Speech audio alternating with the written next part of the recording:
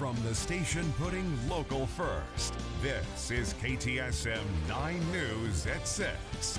Texas DPS saying there is a rise in pursuits in El Paso, and now more troopers are coming to El Paso under Operation Lone Star. Thank you for joining us. I'm Natasha Paloma.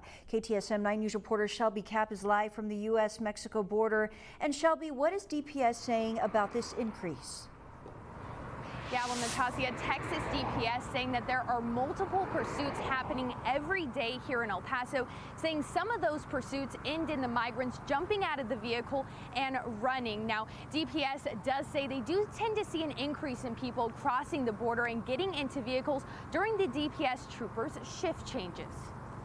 I mean, a lot of people are staying away from calling it what it is. It's cartel driven, it's money driven. But they have everything well organized, so we have to step up our game. Here you can see video from a pursuit that happened Wednesday morning near Mesa Street. Texas DPS say multiple pursuits are happening daily in El Paso. Averaging in the morning only, we got 2 to 3, and then several going into New Mexico. Then we have some in the afternoon, not too many. But then at nighttime it picks up again. We'll have like 2 or 3.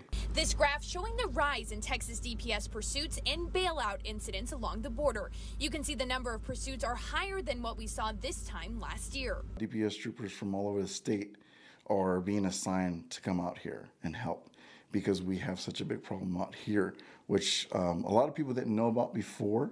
It was happening, but it wasn't as hot as it is now. Congressman Tony Gonzalez expressing his concerns over the number of pursuits happening in El Paso. Only a matter of time before innocent Americans get sucked up into this. Imagine if you're driving to the store to get eggs, or you're picking up your kids from school, or you're on your way to work, and all of a sudden there's a high-speed chase that you get wrapped up in it.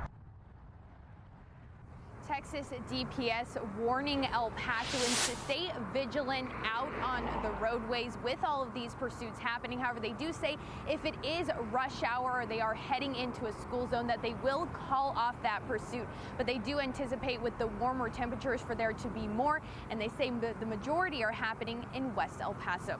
Reporting live from the U.S.-Mexico border, Shelby Cap, KTSM 9 News. Some good information there.